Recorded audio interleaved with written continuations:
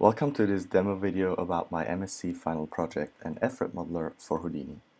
The project is based on an existing API that has been developed at the NCCA. But first, let me give you a brief introduction to function representation, or FRep. In modern-day films and games, most objects are modeled using binary representation, such as triangle meshes, like this airplane, for example. However, this representation only describes an object's surface, as if it was hollow. FReps let us define objects using mathematical functions and can therefore output meshes at any desired resolution. In the following, I'm going to show you the basic principles and modeling workflow, as well as some examples of FRep nodes and operations. When we first launch Houdini, we can see a blank interface like this, and you might have a slightly different layout, but I'm just going to stick to this for the moment. And we have different networks like OBJ network, where we have objects and geometry, shop networks where we could define materials, chops and out, for example, for render nodes. So let's stick to OBJ for the moment and create a geometry node. Inside this node, let's delete the file node and just create some custom geometry, like a sphere. So this is no different from the way you would usually model in Houdini. So you just have a traditional sphere. This has nothing to do with FRep yet. To show you how you can use FRep, you've simply feed this into an FRep base node. And then if we set the display flag to this node, we can already see that this is now using the FRep polygonizer to output this mesh. And what the base node does is it collects all the information from the network, so from all the subnodes. In this case it's only one, it's the sphere node. It gets all the information like the radius, what kind of object it is. It creates FRep entities out of that and an FRep tree as well for more complicated operations, and then launches the built-in polygonizer to output a mesh like this.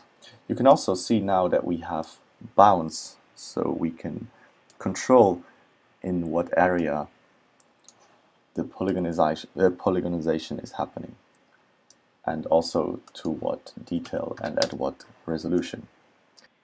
Now that we've seen the basic principles of how to use an FRep base node in order to output a mesh, we can look at the other operations, blending operations and point operations that we can use with the FRep modeler. So the basic primitives that are supported is, as we saw in this, is we've seen the sphere, the box, we have tube, we can make a torus, and also cone. So that is that. And using that, we can now have different other nodes, like the bend node, for example, that allows us to create and bend existing objects. So this is basically just this box here, as you can see, that is then bent using the parameters defined in the bend node. We have, for example, a twist node that allows us to have a structure like this, also very useful. And we have something like the form point, which this one is simply, if I bump this up a bit, this one is not two shapes that are blended together. This is one shape, and this is just using a target point that is somewhere up here.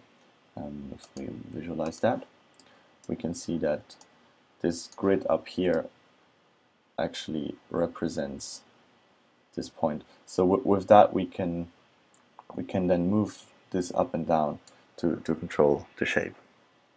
So now that we looked at the basic operations, we can also combine objects together and blend them. So if we start off with a sphere like this and a box, we can feed them together into an FRep CSG node that allows us to do constructive solid geometry like union, subtraction, intersection, and then output the mesh. We can also do subtraction, so we can subtract one shape from the other one. We can have stuff like blending, so it is not simply just uniting these two, it is also blending over, and we have a set of blending values that also can be animated, as we see here, to create very interesting results. Notice that here we can see that this hits the border, so of the bounding box of the FRep polygonization. This is why this is not being polygonized. By just increasing these bounds of it, we can see that this can be fixed very easily. Also, you can see that at this grid resolution, it is very smooth, and even the animation works without a problem. If we want to have a more detailed mesh, we can increase the grid resolution or use another polygonization method. Another blend node is the bounded blend node, in which we can have 1, 2 spheres and then a third sphere that can control where the blend is happening. And if we select any of the primitive types, hit enter, we can then go and control them using the tools. We can use the scaling to make this a bit bigger, and also, yeah, we can rotate and move this around in any direction we want. To show you a bit of the modeling workflow in action, I'm gonna add a recess to this screw here. So the screw itself is constructed based on a simple cone that I moved around in position and a box that I twisted within these bounds, and then combining them together using an FRep blend node. So to add the recess, let's just create a box and position it where we want our recess to be. Maybe something like this. And then that looks pretty okay, I guess.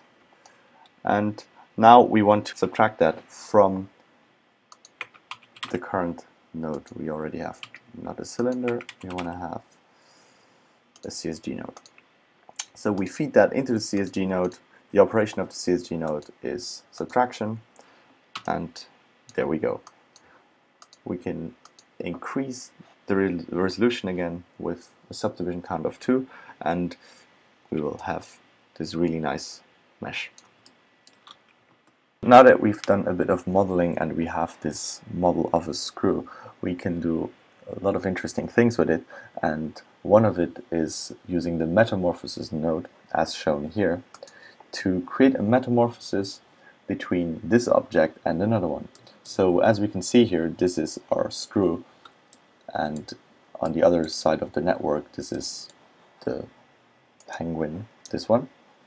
And we're feeding these two together into a metamorphosis node, and we animate the alpha over 24 frames from 0 to 1. And this interpolation of this attribute causes this very nice animation to happen. And if I replay this, it looks something like this. Okay. One thing to mention here as well in that context is I'm using the file node in here to save the geometry that the FRep node is creating at any frame back to disk. So this creates a bunch of files on my hard drive, which I then read back using another file sub and the read file operation here. This way, when I'm now replaying it, it doesn't have to go through the whole network, build the FRep entities, fill them, build the tree, evaluate, polygonize at every single frame. It can actually just display the geometry that is kind of like pre-saved and cached to disk. So this is one little trick that you can use with anything in Houdini, but especially FReps in this regard when you don't want to reevaluate certain parts of your tree.